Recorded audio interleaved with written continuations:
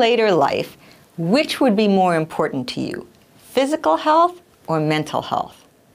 Unfortunately, in many situations, there is a great focus on the physical health of an older person and a neglect of the mental or emotional health.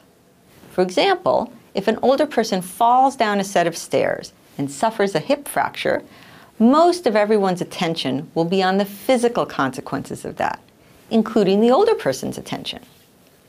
But later, if that person feels sad about their now restricted mobility or their long road to rehabilitation, much less attention will be paid to that.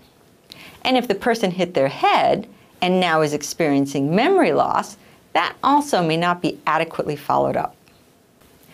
The World Health Organization's definition of health states that health goes beyond physical health to encompass a complete state of physical, mental, and social well-being, and not merely the absence of disease or infirmity.